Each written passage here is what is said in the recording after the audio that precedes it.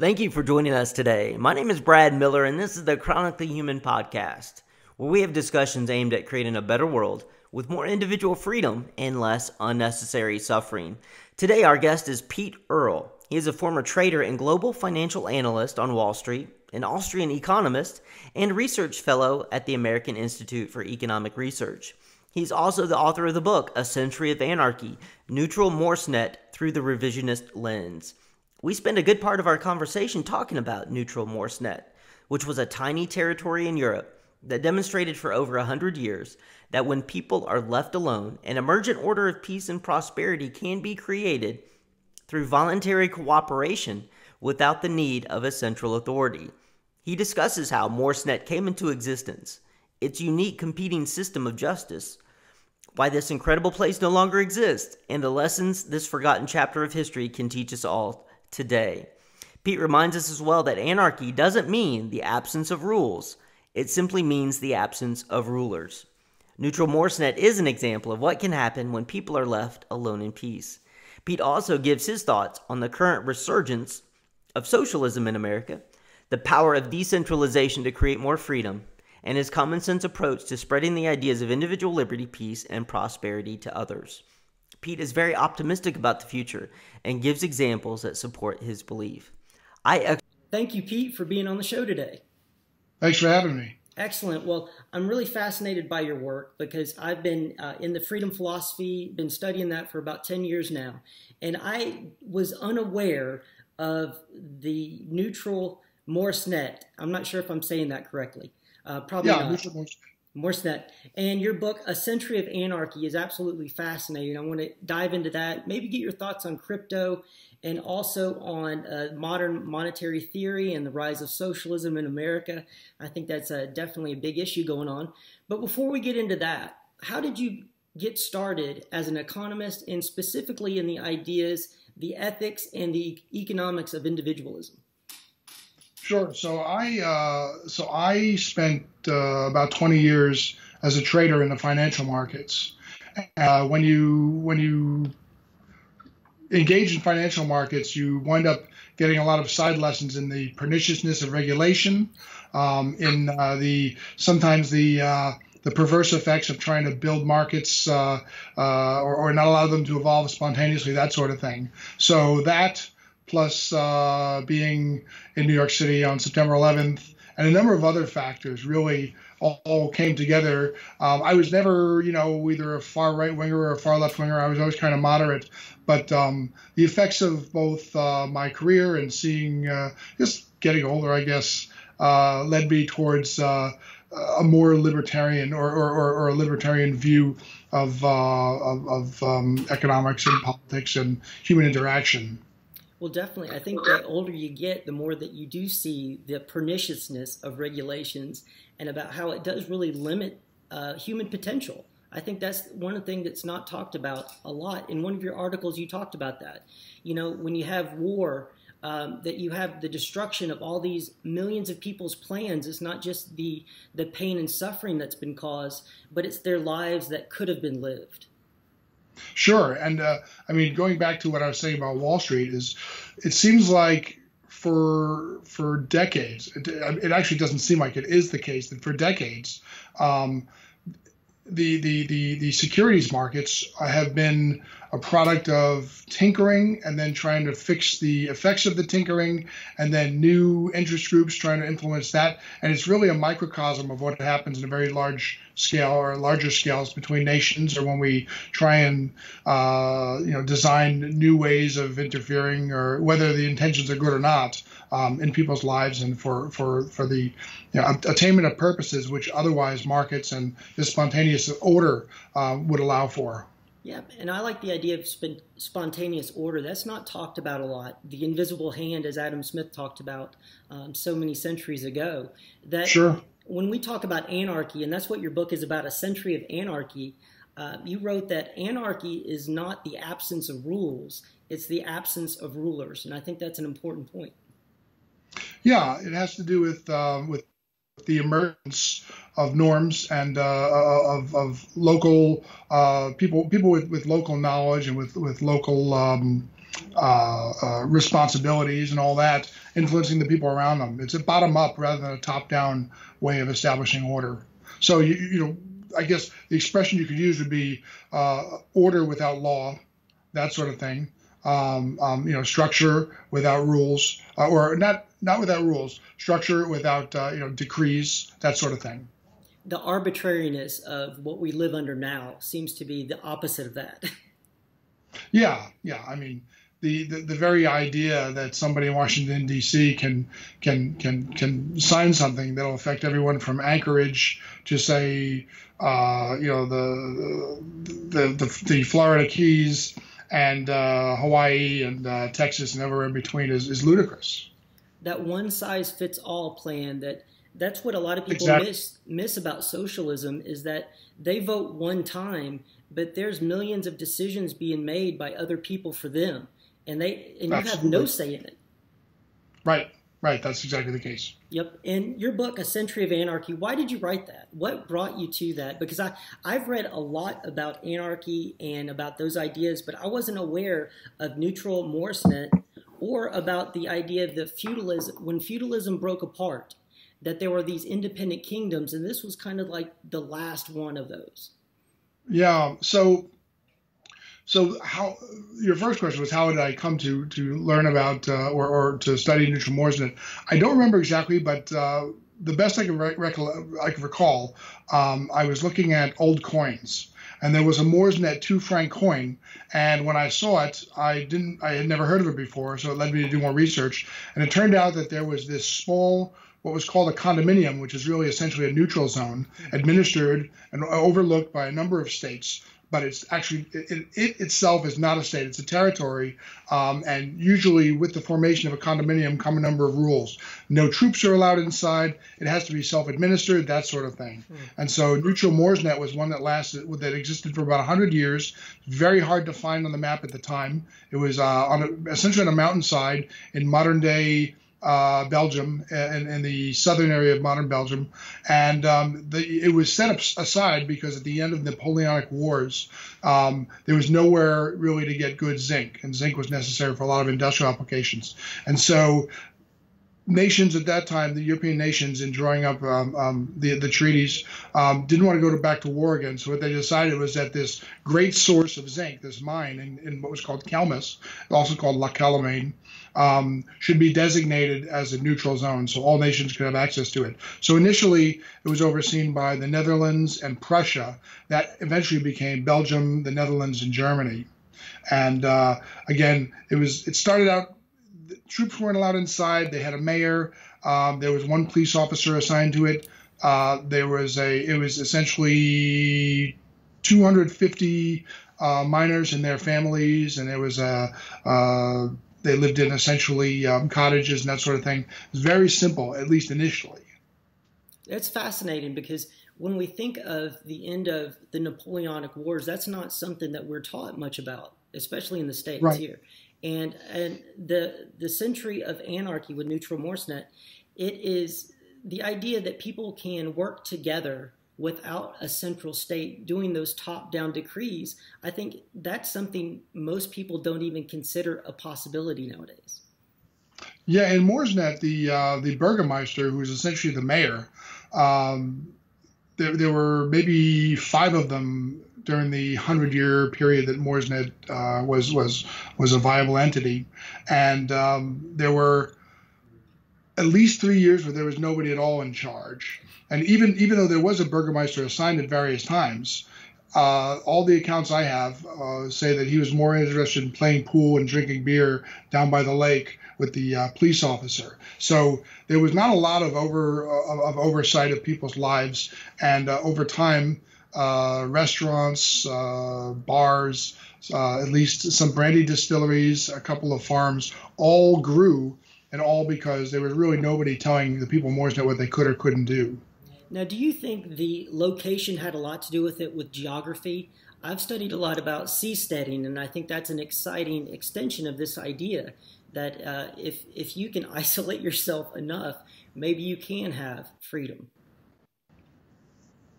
Yeah, I mean, at this time, that was a major factor because it wasn't included on most maps.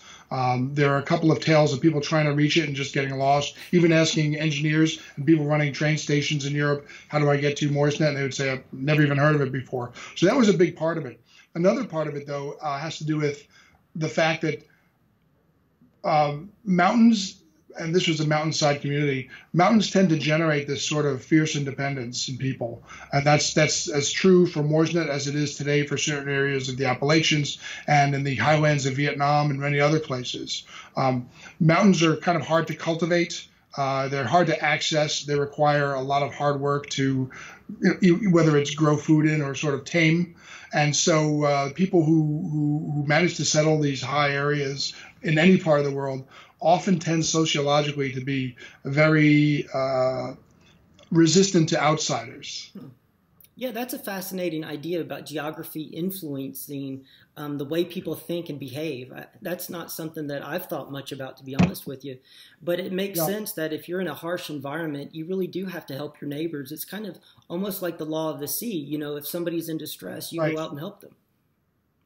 Yeah, and that's just it. And so added to that is the fact that mining communities, and there's a history of this even in the Yukon and in the gold rushes that the U.S. experienced, mining communities tend to be self-administered, like wagon trains. They have their own constitution, they designate their own rules, and so that was definitely the case in Moresnet, as was the fact that Moresnet was specifically cut out of any sort of policing and all that. There were border markers around the edge so that soldiers weren't allowed to go inside.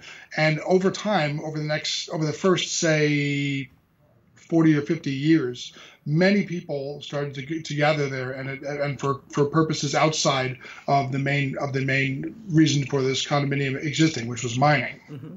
Yeah, because the mine did eventually close up, right? And it didn't, instead of the town folding up, like we've seen in a lot of places around America when industry leaves or when a mine shuts down, the towns, basically dissolve. But there it was a different story. Yeah, as the mine spat out its last zinc. And by the way, I should mention that one of the reasons why nobody, I think, for the first 60 or 70 years of Moresnet really took a close look at it is because it was spitting out tons and tons of zinc, and that's what it was supposed to do. So why would anybody mess with a good thing?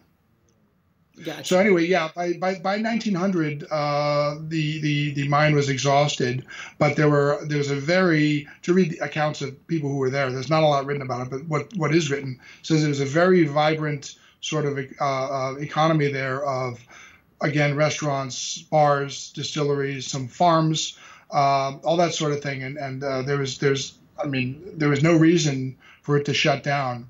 Although in the period between 1900 and 1910, there were a few efforts to try to seduce the people of Moresnet to put a few large casinos there, which that actually got the attention of the King of Belgium, and he did drop the hammer at that time and say there's going to be no casinos here. Somebody would want to set up casinos there to compete with Monaco was the idea.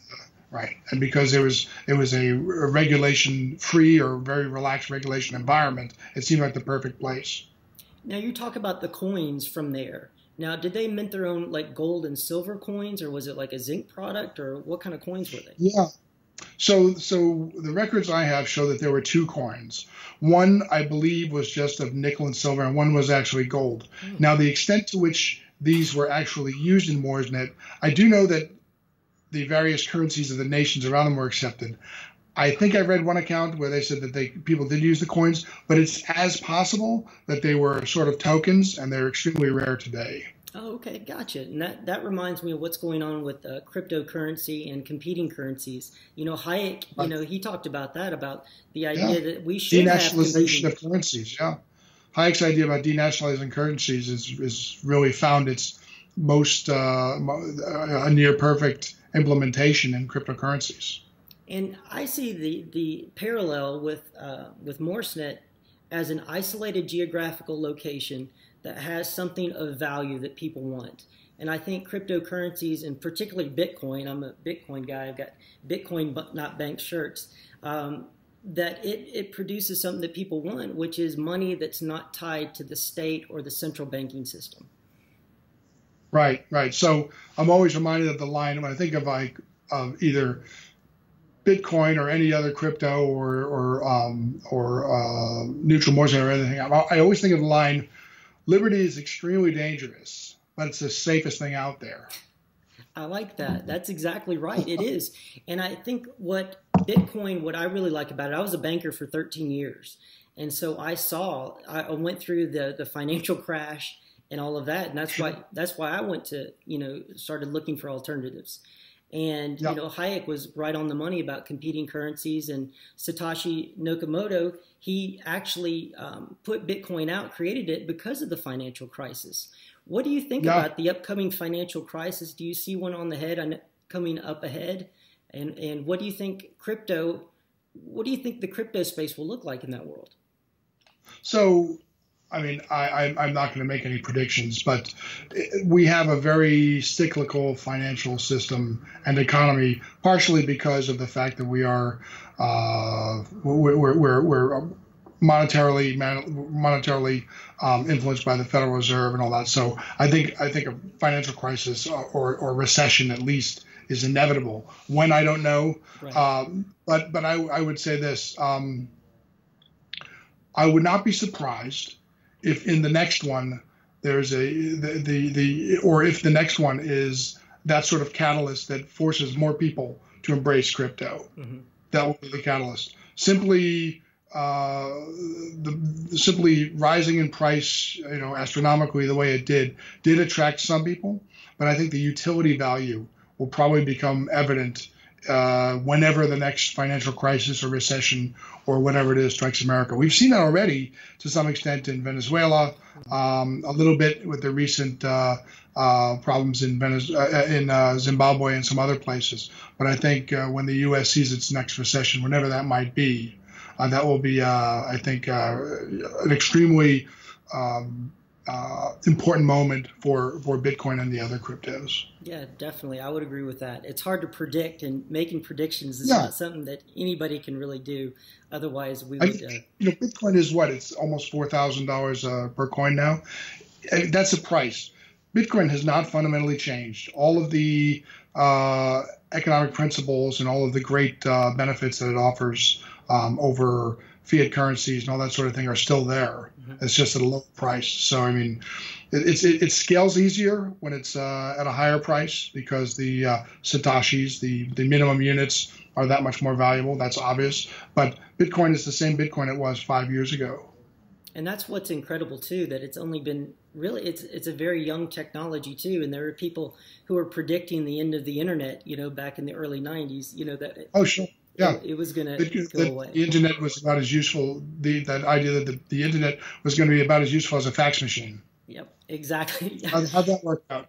And I'm sure the government is still using fax machines. Yeah, or what were the other things? Teletypes, right? Yeah, that's crazy. Yeah, to think about. Going back to Moresnet, about the idea of emergence and spontaneous order. Why do you think? Mm-hmm. Do you think it's important to have a shared location and a shared kind of ethics and morality and even a language for something like that to exist? Or do you think that there's something else going on that allows for spontaneous order? I think it can take form. So are you asking, do people need to be physically proximate, or can that same thing happen in terms of like an online community or people linked by, say, just a currency like Bitcoin or something like that? Exactly. Mm-hmm. And they don't have to be the same demographic or the same language necessarily, but they do have to share some characteristics. Would you agree with that? Yes, I would. I would say there has to be something linking them. We can see it. I mean, we see that in gaming where communities arise and they're really linked only by by a shared online experience with people from around the world, and they become very tight knit and they develop their own norms, their own rules of conduct, all that sort of thing, and it's all done without one person saying, do this up above. I mean, sometimes leaders emerge, and sometimes people choose someone to make those decisions. But that's a lot different than being born into a system or coming under the thumb of a system that chooses you. Opting in versus opting out, so to speak. That's a great point, because I looked at opting out of Social Security about 13 years ago. And, if you go down that rabbit hole, it doesn't end well for you. So I'm just letting people know that, that's not something that you can really opt out of. Yeah, exactly. Yeah, definitely. Now with Moresnet, the people were a tight-knit group. It was an isolated location, but they also produced something of value. Who owned the mine at that time, and how did they divide up the resources? Well, the mine was owned by a company. I believe the company it might even be a company to this day after many, many centuries, decades and centuries of mergers and breakups. But Montagne was the old mountain. I can't remember that was the name of the plot of the company, but there was a mining company. And essentially, the mining company hired the miners, and it supplied them with certain benefits. But for the most part, the people really, mining was their job, and they went about their business when they were done. I gotcha. So it's the idea that if a company owned a seastead, like if they bought an old oil rig or something like that, they would actually own it, but then people could live and work on it, and you wouldn't have to have a lot of top-down rules to make that happen. No, definitely not. Yep. And again, there was one police officer and there was a mayor, and again, the image that keeps coming up in a couple of accounts is that they would be down by the lake drinking beer and playing pool. Yep. It would be nice instead of SWAT teams kicking in doors trying to find people who own some plants. Right, or getting pulled over for going 2 miles an hour over the speed limit. I much prefer that cop drinking a beer and playing pool.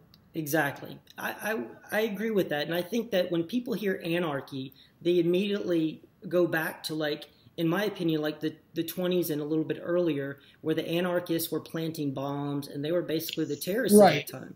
Yeah, they think of the heavily bearded bomb throwers of Chicago in the 1880s and 1890s, but that's not at all what we're talking about. We're talking about spontaneous orders. We're talking about voluntary groupings of society. We're talking about that sort of thing. We're not talking about. And by the way, even though those people were called anarchists, most of them were far left agitators. Most of them were essentially communists who were looking to upend what they perceived as the robber barons and a corporate dictated social order in order to pave way for a revolution. So they were actually creating anarchy to destabilize the existing order. I think we see a lot of that today with certain policies that are proposed, like the voting age going down to 16, I think is absolutely insanity.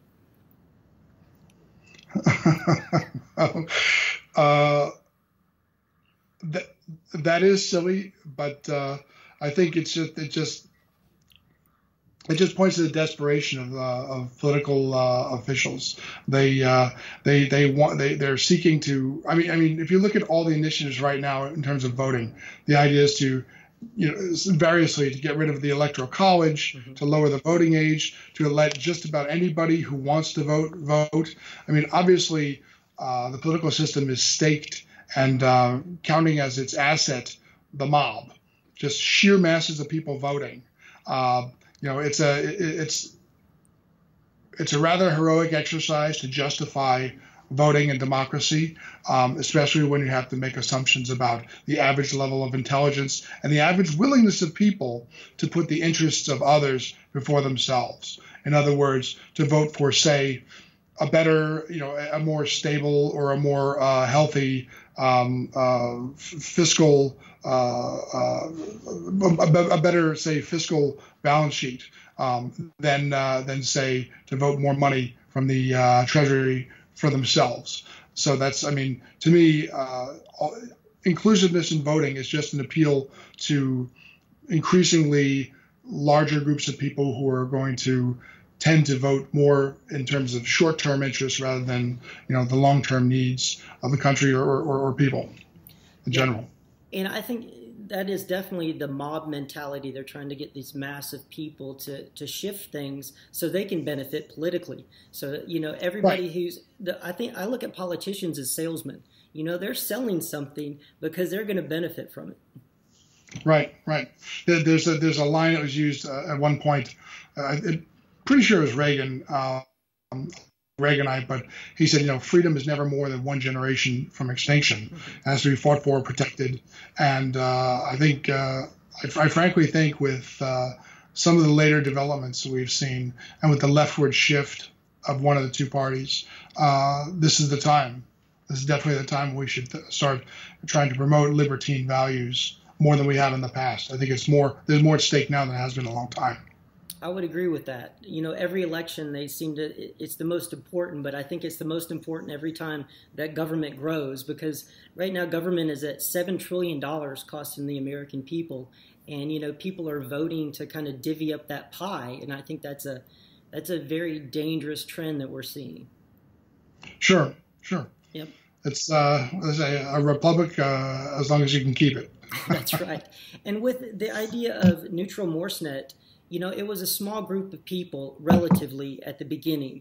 Now, do you think decentralization is a key part of this story as well, that it was more decisions were made on the local level, as close to the individual as possible? Yeah, definitely. And the thing is that at that time also, Moresnet started as, I believe, 256 maybe miners and their families. And by the time World War I started, there were over 5,000 people there. And the thing that's noteworthy about that is that most of the people who wound up there found out about it on their own. There were never any sort of advertisements or never any travel agents or anyone else sending people there or letting people know. People heard by word of mouth that there was this place in the heavily forested areas west of the Aachen forests, up in the mountains or in the hills of southern Belgium, which offered a pretty good chance to do what you wanted and take advantage of a very low touch regulatory and legal environment. Now, what do you think about, you touched on the judicial systems that they had. They had basically three types of systems that they could actually have their complaint or their case tried before. And the competing judiciary, I think, is a fascinating concept. Yeah, so the idea that I just actually wrote a peer-reviewed paper about this idea, but the idea of bringing markets to bear on the legal system is something that's being discussed more and more now. But in Neutral Moresnet, there was actually a kind of a primitive form of that, because when Neutral Moresnet was established, it was dictated that the form of law, or that the law regime there, would be what was called Code Napoleon, which was a very, to my understanding, a very sort of strictly worded and really not terribly overbearing legal system. Nearby was the Allgemein Landrecht system, which was in Prussia, and it was described as having very loose language, but being really, really strong on private property rights. And then for people who wanted to get I guess you would say the equivalent of either arbitration or mediation, for people who really wanted to cut to the chase, there was the Burgermeister. And there were stories about people walking up to him and saying, we have a dispute, can you do this? And they said he would whistle a tune, maybe walk away for a minute, come back, and then say, this is what you should do, or this would be my decree. And anecdotal, but still worth mentioning, is that one of the accounts says that nobody ever disputed one of his decisions, that he was kind of viewed, he was respected for his judgment. Now there are 5 of them, so I don't know which one they're talking about specifically, or it may have been a sort of a phenomenon across all of them, that the Burgermeister's decisions were pretty well reasoned, and it offers really on the spot justice if you don't want to go through court systems and legal fees and whatever else was required back then. That seems to be very much preferable to what we have today, with the judiciary is really a separate part of the community. And there he was actually an integral part of the commundy. And I think that trust he had skin in the game. Right. He lives there too. So that's exactly it. And also there's a reputational factor as well. Exactly. And reputation, I think we had Professor Deidre McCluskey from she's an economist, and she was talking about the importance of bourgeois virtues, and the idea that in people who have to deal with others as equals, when they're talking with each other, that honesty and reputation are critical. Yeah, reputation was really the first version of a credit rating anybody ever had back when communities were young. That was your all these things we've heard of in movies, where there's your word is your bond and all that sort of thing. Your reputation, it takes, as the kind of a cliched saying goes, reputation is critical, because you can spend a lifetime building it up, and with one word or one action destroy it. So certainly back at that time, and even today in many areas, reputation is worth far more than what some credit rating agency or another sort of institution labels someone as. And I think that's important. The outsourcing of trust that we've done with these third parties, I think, is very dangerous, because they have different agendas. And I think of Equifax. For a long time, you couldn't even see your credit report, and then you had to pay to see it. And I think the idea that banking used to be more of a community type issue, where the people had a reputation, and if it was somebody's son, then they would take care of it if something did happen. Yeah, there's a story about a Swiss banker I read some time ago, and it said that, and this was in, I believe, Geneva, the day he died, the people who wept the hardest at his funeral were people who had not yet paid back the loans, because they were upset that they would never get a chance to show him that they were good for it, which I think is really, that's today. How many people would say, oh, he's dead, that's the, I don't owe him the money anymore, or that's the end of that deal. But apparently it was such a thing, and I guess it was the late 1800s, that people wanted to prove to this guy, this really well-known banker in Switzerland, that his trust in them was not poorly undertaken. It was not wrongly founded.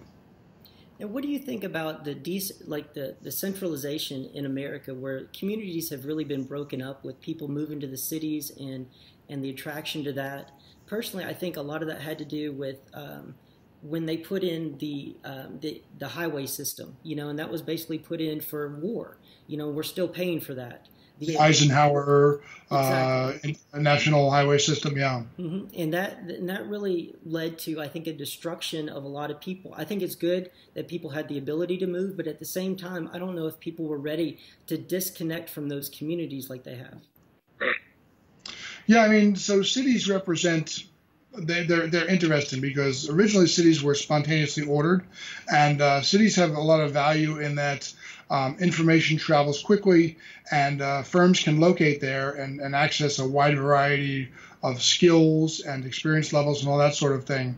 But as municipalities have grown in size, and some of the things, well, let me just suffice to say, cities are no longer spontaneously ordered, they're planned, and with that comes a lot of the downsides of planning. I did an interview last week where I spoke about the pension crises that are facing some major cities, and it's hard to believe that they won't get much worse, because there's absolutely no incentive to fix them. And that's a great point about incentives that we talk about. In a small community, you have an incentive to protect your reputation and to deal fairly with others. Absolutely. And the farther you get away from, or the ability to leave, a lot of times people will not necessarily be honest, and especially if trust is outsourced to the government, because that's what a lot of people are doing now. Is they're saying, well, the government will regulate everything, so we don't have to worry about checking out companies. We don't have to worry about making sure that we're dealing with people that we think we should be dealing with.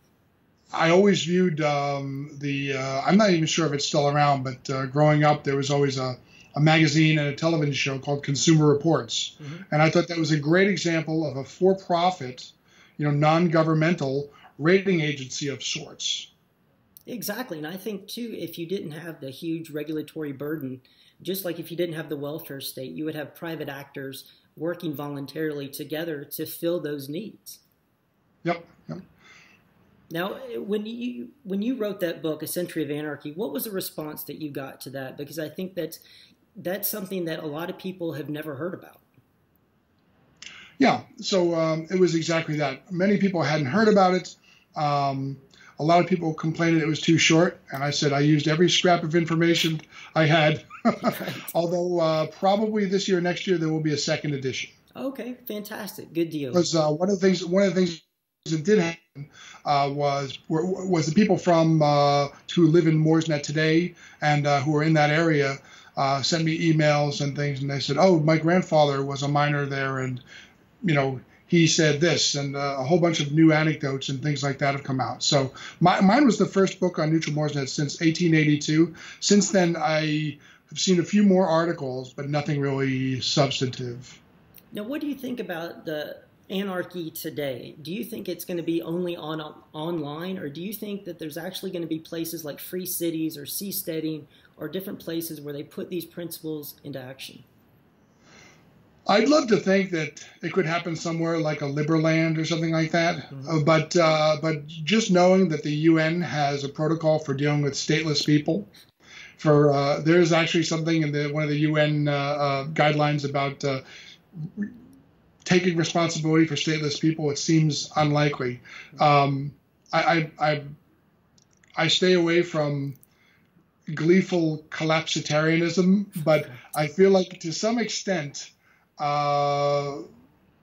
somewhere where the central state were to be weak or overextended, somewhere like one of the larger countries in the world, it has more of a chance of working. I would be happy with a world that looks more like, say, Brooklyn, where it's all Brooklyn, but there are neighborhoods, and neighborhoods have sort of different codes. There's no fixed borders. You can move from one to the other, but people in a given neighborhood, in a given street, know each other. And my handle on Twitter is L1KNB, which is Let a Thousand Nations Bloom. That's what it stands for. Okay. And that's exactly the idea. Well, that's great. I like that idea, that the more competition we have in everything, whether it's justice or currency or with competing legal systems, I think that's a good thing. Sure. I mean, I grew up in a suburb of New York City, and some of the, not all the streets in our town, but some of them have what were called block captains. And it was a universally agreed upon person who would spread news around, and they would have barbecues sometimes. And that person became a spontaneously, voluntarily sort of elevated, not a ruler by any means, but sort of an anchor for the community without having any real decrees. But I can tell you that one of my friends' father was the black captain of their street, and people were always coming over asking for information, seeing what he knew. And at times, even the mayor would talk to him and say, "Hey, can you tell these people this?" So, I mean, these things, I think people overthink the simplicity of it. I think it happens all the time, and we don't even see it. This sort of spontaneously ordered, bottom-up sort of way of administering our lives, or administering, whatever it is that needs to be handled. Because I think most people live their day-to-day life as a libertarian, and they only vote conservative or socialist in the voting. That's undoubtedly true. Most people, if you ask them questions which have vaguely libertarian, at least I've found, I shouldn't speak more that broadly, but most people who I know would never call themselves a libertarian. But if you ask them a question that has vaguely libertarian overtones, they usually say, I just want to mind my own business. I don't care until they are on my front lawn. I don't care what they do. Exactly. And I think that's important that people understand that a lot of times I think libertarianism is viewed as protection for big business. That's what I hear a lot from the left. Yeah. That you need a big government to control big corporations. What's your thoughts on that? It's an absurd idea, because if the idea that people are evil, so we should put people in charge is ridiculous. But also the fact that it's not even putting people in charge, it's that we have a system which, for better or worse, winds up elevating most of the worst people in society, the ones who are most willing to lie, cheat, steal, do favors, treat other people's property like it's, or treat people and their property like pieces on a chess set. So I've heard that too, and I think it's ridiculous, this idea that if it weren't for the government, food companies would sell spoiled food, or automobile companies would sell cars that were defective, right? Because what better way to stay in business than to kill your customers? It's absurd. It's absurd. Capture theory alone, shows very clearly that that regulators wind up they may start with the best of intentions, but they inevitably become a method of dictating rules and prohibiting competition. I think a perfect example of that is the pharmaceutical industry. We've had on Dr. Mary Ruward on talking about that, and her take is that in the FDA, they were originally to keep poison out of food, basically. And then in 1962, they changed over to regulating efficacy. And that's been a huge disaster. And I think that's what's caused the rise in prices and all this mess that we see on the pharmaceutical side. And it's like kind of like Frederick Bastiat talks about the seen and the unseen. And we don't see what really caused it. Right. Well, the other thing is that the system of patents and copyrights allows for essentially monopolistic control of a product, and therefore outsized. I mean, I don't think their profits are my business, but prices are definitely my business if I have to buy medication or something like that. And the idea that they prohibit competition on this sort of shaky grounds that they need to recoup the prices of research and all that is I mean, that's not an explanation satisfactory for a 5-year-old. Exactly, and I think that system is so corrupt now. We had Philip Zweig on, and he's a journalist, and he investigated the group purchasing organizations. There's 4 massive corporations that I had no idea about. They control 90% of what hospitals buy, and they get kickbacks from vendors to buy market share due to this 1987 law. And the corruption is so deep that we don't even really know what's caused what we're seeing today. Yeah, I mean, I could speak about that at length too. I mean, the patent and copyright system, the incredible amount of litigiousness among patients of doctors. I mean, the medical system, the medical business needs a complete overhaul. My wife is actually a doctor, so I hear a lot about this kind of thing. Well, fantastic. Well, good. I myself, I've been chronically ill for 30 years since the age of 11. I've had tons of surgeries, 50 hospital stays, and I've been to the doctor hundreds of times. So I've seen it from the patient side, and that's one of the reasons why I started the podcast is to advocate for medical freedom, because I think a lot of the solutions that we're seeing are hurting doctors as well as patients. Right. So the same people who will, and it makes sense, get in a plane and go to, say, Israel or the Dominican Republic or places like that for surgery are the same people who got on a train and went to Neutral Moresnet 100 years ago. That's a great They're point. People looking for more options. And I think the more options, the better, definitely. And we had Howard Bloom on. He's a scientist, author, polymath, and he was talking about, he wrote a book on reinventing capitalism, basically, in a positive way, I think. And one of his chapters, he talked about that in humans and in animals and in nature, you have pioneers within a species, bees and humans. And about 20% of the population are going to be doing things that on the outside might look crazy, but if they're right, they can have a huge positive impact for everybody else. And I think Moresnet is a place where pioneers could go to try different ways of living, and we're having less and less of those opportunities today. It's interesting to note that at the turn of the century, at around 1900, there was at least one American there. There was a Chinese person there. There were a whole bunch of Italians and a lot of Germans and other places. Some people fled there because they were fleeing basically conscription in Prussia, because Prussia fought a whole bunch of small wars during the 1800s. And if you were in Neutral Moresnet, you were exempt from conscription.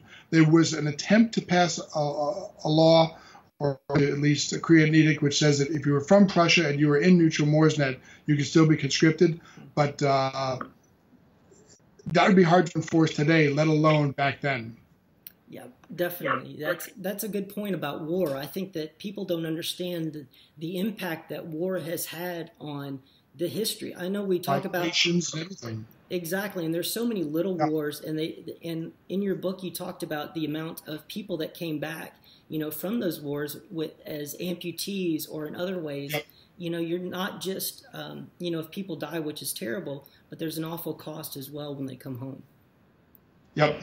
And one of the great cost, I mean, compared to the others, it's infinitesimal. But let's add to the cost of World War I the end and the dissolution of Neutral Moresnet. And that is a true tragedy. That there was a place that was relatively free, and it just disappeared off the map, like you talk about it was just a stroke of a pen. Yep. Yeah, there was it was at the again one of the treaty signings, essentially with 30 or 40 words. It just said that Neutral Moresnet will be integrated into Belgium, and that was the end of it.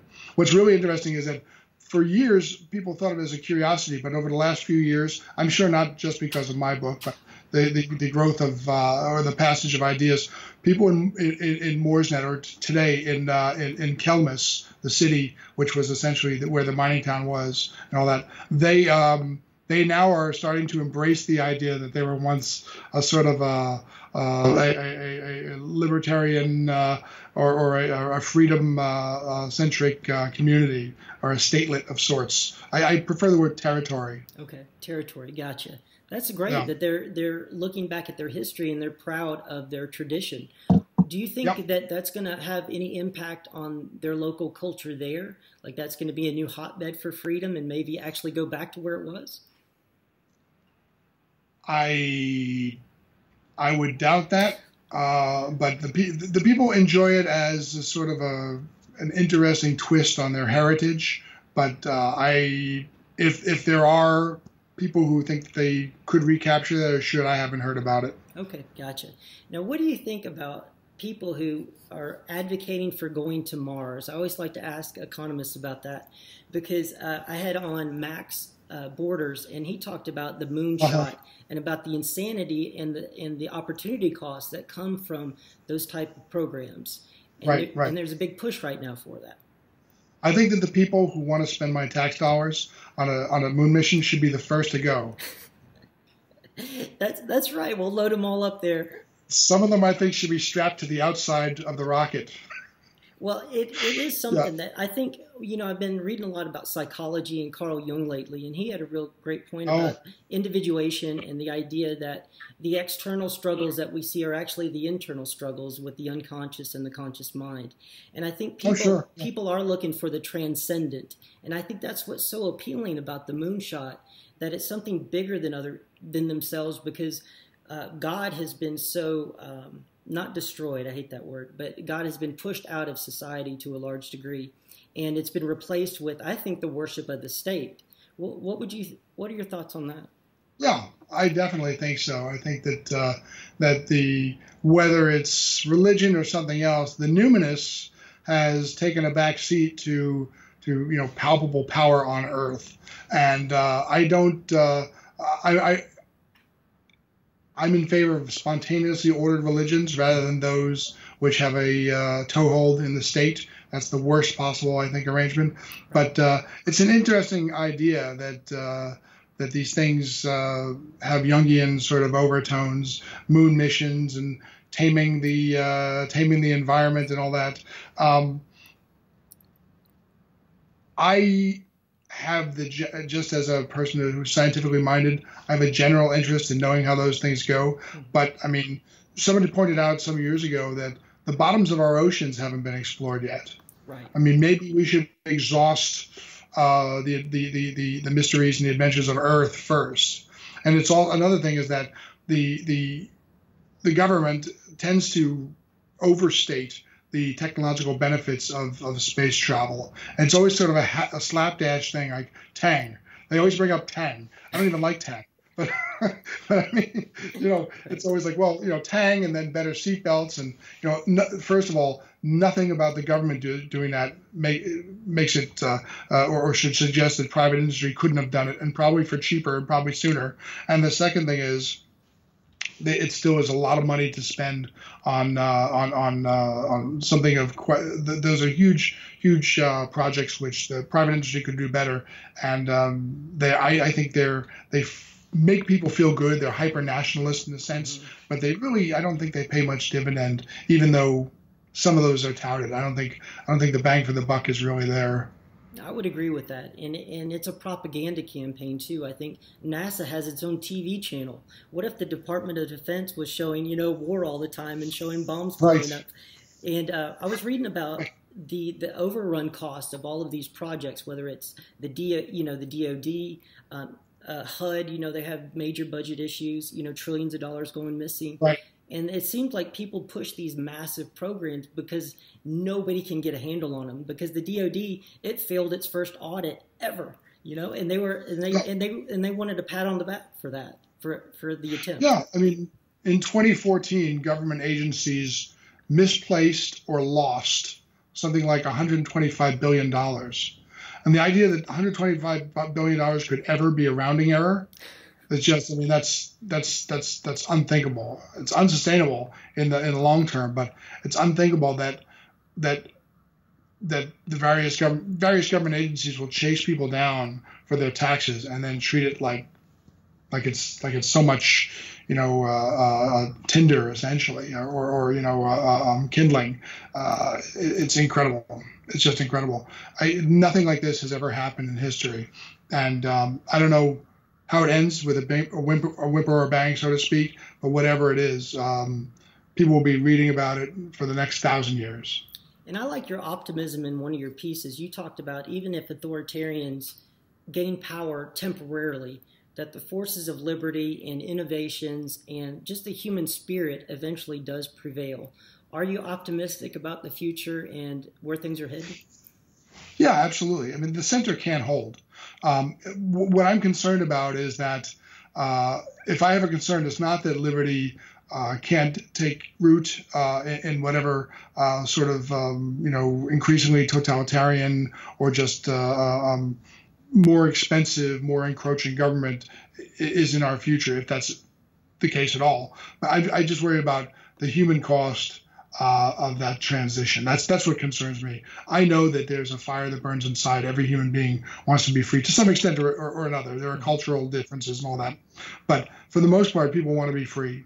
They want to watch their kids grow up. They want to enjoy some form of material prosperity, or at least have the freedom to not do that, or to live in a more sort of ascetic way.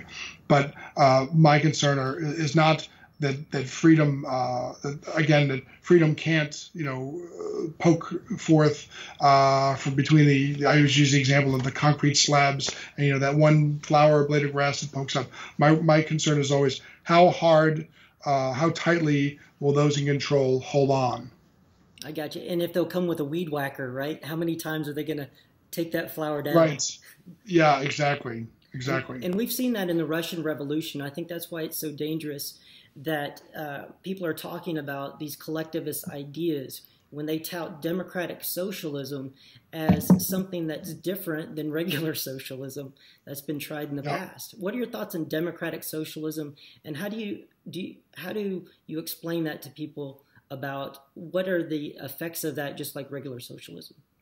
No one's really been able to explain to me the difference, other than that it seems like democratic socialism involves voting for someone who will become the head of a socialist state or whatever, for example, via an election, whereas socialism is the product of a revolution or something like that. I got you. And if that is the difference, I don't even know what it is because nobody's been able to really define it for me. If that is the difference, then it's really only a popularity contest, and then essentially totalitarianism. Yeah, definitely. That's a great way to put it, because I've had some people, with my videos talk about democratic socialism is something totally different from the socialism that led to the communist revolution. So what have they told you? What do they see as the difference? I think it's the voting issue. I do, and they don't view government as force, though. I think that's the main issue, and that's what I was trying to explain, is that they're all based upon the collectivist idea, collectivism versus individualism. Ayn Rand talked about that, I think, very clearly in some of her work, and that anything that's based on the collectivist principle is based on the idea that the individual doesn't matter, that only the group matters, even if you can vote to elect who controls that group. Yeah, I mean that's the example I always raise. If 51% of the people vote to kill the other 49%, how great can we say democracy is? How great can we say voting or democratic socialism is? And it's an interesting thing because I just finished writing the foreword to a book that's going to come out. Actually, not the foreword, the introduction. But I note in this book, the book is called The Counter-Revolution. It's going to be put out by the American Institute for Economic Research, and it's a reprint of a 1951 book that was written by our founder, Colonel Harwood. But I write in the foreword, in the period between maybe 1885 and 1910 or so, there were successive waves of collectivist philosophies, whether it was socialism, communism, syndicalism, forms of what we would today call fascism, all came to the shores of this country, and they were stillborn. None of them could get a foothold. And it really surprised a lot of people, especially who were Marxist or Marxian theoreticians, because the U.S. seemed at that time to meet all the criterion for a place where socialism or any of these collectivist philosophies would take bloom. We are very highly industrialized. We're full of workers. There was a fairly high degree of inequality, allegedly, that sort of thing. But yet successive waves of collectivist philosophies couldn't survive here, whether by books or orators or whatever. And in Russia, where socialism eventually took root, Russia was like the last kind of place that it should have. It was agrarian, and for a number of other reasons, it really has cast some doubt, or at the time, I should say, it cast doubt upon many of the precepts of Marxist dogma. Yeah, definitely. I think that's a great. And yet today, and yet here we are with AOC and Bernie capturing the imaginations of young people. It's amazing what a difference a century makes. It is. By the way, a century and a huge jump in longevity and health and everything else. It is incredible about the human progress. Professor McCluskey and I talked about that people have no idea about where humans have come from in the last 300 years and how terrible life was before the ideas of individualism took root. Poverty was is the default state of mankind. Sickness. I just published an article rather. Sickness is the default state of mankind. We complain about a cold these days when people used to just drop dead of all sorts of diseases. I mean, I guess it's sort of a thing where I suppose, I hope it's not true, but I suppose the dynamic is something like the following. Eventually, you get rich enough, you get healthy enough, you get successful enough that you want to, or the people just want to throw it away and start again. I mean, that's what it seems like it is. That's a great point. I think Ayn Rand talked about the destroyers, that there's a class of people who are basically parasites or actually destroyers, that they do actively try to destroy and take things down, either because of their psychology or because they think that they're going to benefit in the long run. Yeah, I think I would just call them people who are really forgotten. They've forgotten where we came from, or they're just miseducated. I mean, most people don't take an economics class until what? They're in college. Right. I don't think the impact of that particular factoid can be understated. Most people aren't confronted with the idea that supply and demand interact, and that that's the whole thing about the MMT people is it's a kind of a weak academically garbed attempt to suggest that states are not subject to supply and demand, or that money created by states is not subject to supply and demand the same way that firms and individuals are. And so, I mean, if you think about it, by the time you're 18, if you happen at 18 to sit in an economics class, how much of your life and how many impressions have been made upon you? How much of your life has gone by? Neuroplasticity, the ability of people to make connections between what they see. It might be too late, even at 18, for an introduction to economics course to make a difference in their lives. We're hoping to have on the authors of the Tuttle Twins. There's these series of books for children that actually talk about individualism, and actually they're like cartoon books of famous works in liberty. And I think that might be a way to help inoculate kids to some of that. Right. Yeah, I have heard of those. And I mean, I try in my daily life to, I've tried with my own kids to say, if you get one M&M, you value it, two more. If I give you a bucket of M&Ms, that's nice. I mean, the idea of this downward sloping demand curve and all that. And I mean, so I try to make it fun, but I just that's one of my concerns. And I mean, it's the kind of thing where parents work long hours today. Schools have their curricula dictated by other entities, other sometimes governments, sometimes teachers unions, those sorts of entities, and just nobody really has any incentive or reason to be concerned that kids may wind up in the workforce in some cases in their mid-20s and never have had any of the basics of economics. I think that's a great point, that it is an education issue. Leonard Read, who started the Foundation for Economic Education, that's what, back in the 40s, that's what he really stressed. He's like, it's not as much as a sales job as an education job. What's your take? How do you think that the best way for people who do believe in the ideas of liberty to spread the word and to see change? I guess I would say if you definitely believe in liberty, or if liberty is your sort of your animating philosophy, one of the things you can do is just have conversations with people who are not libertarians. I mean, it's great that we have a loose community across a few think tanks, across a few institutions, and most of us are bound by the concepts and the goings on in the field of cryptocurrencies and that sort of thing. But I think it's way more important, vastly more important, for us to break out of the silo and in ways that are not necessarily confrontational. In fact, that's probably the worst thing you can do. But to challenge other people's ideas, and to use that's. I mean, one of the reasons why I thought it was important to write the book Century of Anarchy is because so many times I would say, well, without government, things would work this way, and they say, well, that's a great theory, but it would never work in practice. But if you look at Neutral Moresnet, if you look at the Old West, which was far from wild and far from as murderous as it's made to look in movies, there's a lot of examples. There's examples in our daily lives where spontaneous order and the ability to make choices voluntarily preempt or supersede what the state can and would do.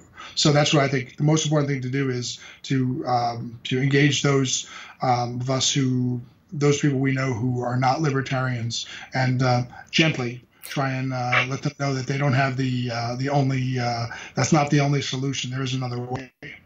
I definitely agree with that about not having the confrontation, because I'm developing a concept called the future friends of freedom, that it's kind of like a bridge type deal where the people like you talk about, most people, when you actually talk to them about the ideas of liberty and how they actually live their life, that they're very receptive to those ideas. And that I think we can get a long way with helping people to take the next step towards some of these ideas that we really hold as sacred. Yeah, I mean, I ask friends of mine sometimes. I mean, most of my friends are not libertarians. Some of them are, but those who aren't, I say, so tell me what's different about Beto than the last ex-presidents or the last ex-candidates. Tell me what's different about him. Why does he fill you with hope? And they say, well, he has a grassroots campaign. And I'll say, grassroots campaign? I mean, what does that matter? I mean, so did Bernie. So did every campaign at one point calls itself a grassroots campaign. And tell me why I should be excited about populism. I mean, as far as I can tell, what excites people about Beto is that he rolls up his sleeves. Yeah. And that's it. I mean, and I roll up my sleeves too, and nobody, wants to make me president. So. Well, you're not doling out $4.5 trillion. That's the problem. That's true. That's true. My means are a lot less auspicious, and I'm not giving them away. I'll tell you that. Well, if you do, it'd be voluntarily, though, right? Right. I think charity is an important part of the discussion as well, because I'm sure when you talk to the folks at Moresnet, I'm sure there's stories about mutual aid and about kind of like a de facto friendly society, just because neighbors had to rely on each other. Yeah, absolutely. And they even had what was, this is a thought I'd like to develop more.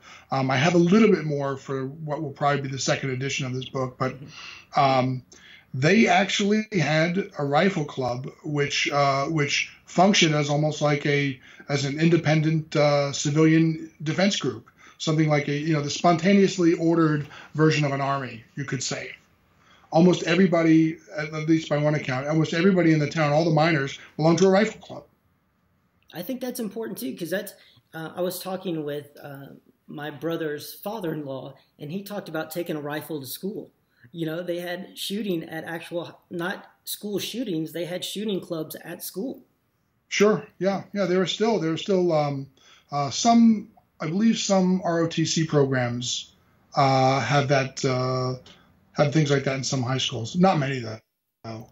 But I think that your point about the civilian defense force, because that's the one thing that that's that last step that most people will not accept, especially with the minarchists and those with the night watchman state. They think that a state is Right. necessary, that one last step, like I think it was Gustavo Molinari, he talked about even in like the 18th century, the private defense forces, that the security and defense could be done by private corporations. Sure. That discussion gets a little bit touchy because people think of some of the private contractors in Iraq and some of those companies, which were more corporatist than really private defense companies. But certainly, it makes more sense, and a sort of a civilian irregular defense group makes a lot more sense in a world that has, or in a large region where this sort of thing, these sort of voluntarily derived and organized communities has taken hold. Because I mean, Moresnet was a small, independent, or essentially independent condominium surrounded by big states who were gearing up to go to war, and then eventually did. So that's a very difficult place to be in. That is definitely. It's a very. I'm glad that you wrote that, because I would never have found Moresnet without that book, A Century of Anarchy. And folks, I got it off of Amazon. Is that the best place to find it? Sure, Amazon's good. Excellent. I have no problem with Jeff Bezos, so it's fine. Okay, even though he owns the Washington Post, but that's okay. And takes CIA money. We all have our flaws. I mean, We do, and I think that's important. My brother and I talk about this a lot, about separating the art from the artist kind of concept. And Sure. But at the same time, what are your thoughts about not boycotts, but voting with your dollars to support certain people? You know, Absolutely. I couldn't support it more highly. okay. There are businesses which I personally don't engage because I don't like their practices, even if at times I think that what they do is somewhat admirable. But usually it's a company that I think is kind of sleazy that I won't give my money to. Yeah, I mean, that's the way to do it. I mean, it's not always satisfying because a lot of these businesses can go on for years and years. And then my dollars walking away doesn't mean much to them. But at the very least, when somebody calls me to say, "Why did you cancel your service?" I can say, "This is why." Now, do you think the IRS... And have you read my book? Exactly, that's right. Do you think the IRS would be as kind to call you and ask you if you decided to end their service? Probably not. I'm guessing that at that point I probably shouldn't buy any green bananas. That's true. That is true. Now, where can people find your work, Pete? I know we talked about A Century of Anarchy. I highly recommend that to everybody. It is on the short side, but it's filled with footnotes as well that you're not going to find anywhere else on the internet. Those footnotes are just the aggregation of those alone are worth I think it was $4.99 for the Kindle version. And it's a fascinating story, but where else can they find your work? So I have a number of articles and some research I've done up on the AIER website. That's the American Institute for Economic Research, AIER.org. And they can either look for my name, which is Pete Earle, Earle, or we have a lot of other great writers here, Jeff Tucker, Max Gulker, Phil Magnus, a whole bunch of people here who write awesome things, and they're all very liberty-oriented. But that's where most of my work is right now. Well, fantastic. Well, I really enjoyed our conversation today, Pete, and I learned a lot. And I would like to have you back on to talk more about your work in the online gaming world, creating virtual economies, and using that Sure. maybe as a model for what we can see in the future of freedom. Absolutely. Well, great. Well, Thanks for having me. Thank you for being on, and thank you, everyone, for listening today, and we will see you next time. Bye-bye.